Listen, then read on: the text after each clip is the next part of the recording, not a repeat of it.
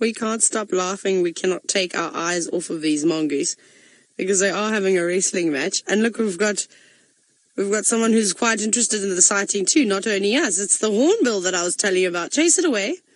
Oh. Has it just pretended to be dead? Yes. Oh, that was amazing.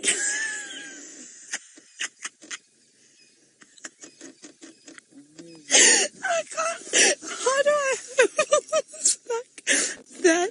That is hands down the coolest.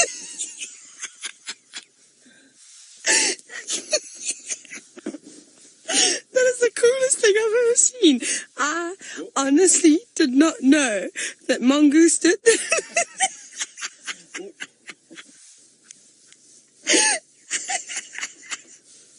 I can't keep it together. That is so great. Now they're just going to wrestle right next to the hornbill. Oh my goodness. Look at that. And these must be youngsters. They're very inquisitive by this bird. I don't think the adults would pay them too much attention. Now, I don't think the hornbill's also going to want to eat them. I can't believe that. I cannot believe what we just saw. Really, I'm flabbergasted. I'm now also crying because I'm laughing so. I'm going to do that from now on. Every time I get into trouble, I'm just going to lay on the floor, arms and legs in the air, and then just not say anything to anybody. That was amazing. Rebecca, please tell me you're all giggling away. I've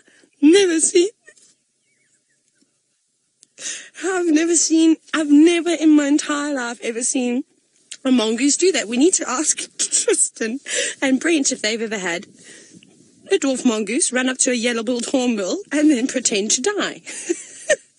We see things like that with snakes often. Oh no, that was really funny. Now, as we look at these funny animals play around, and I said to them, I was like, I don't think the hornbill's going to eat the mongoose. Nancy, you've just wondered about whether the mongoose would eat the bird. Well, typically mongoose do, and I think I've told you stories, terrifying stories about how the mongoose, yellow mongoose and slender mongoose used to eat my chickens. When I was growing up, they were a nightmare. And so typically some of the bigger species of mongoose will. Dwarf mongoose tend to feed on sort of insects, and they... It's doing it again. That is so cool.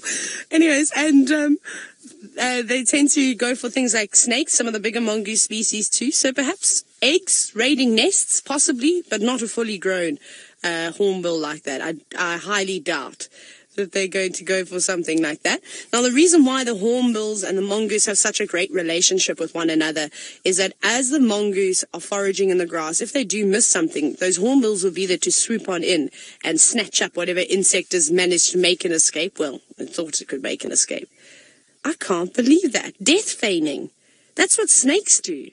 It's incredible. Like, I'll never forget the story of the, was it a Cape Cobra? I'm just trying to remember what snake it was now, down in the Eastern Cape, when I was training as a guide.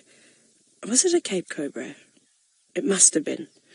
Anyways, one of our students, a foreign student, went out and she was at the compost heap throwing some animal skins, vegetable skins out on the heap, and there was the snake. I forget which snake it was. And she said she looked at it and she screamed, and she said it died.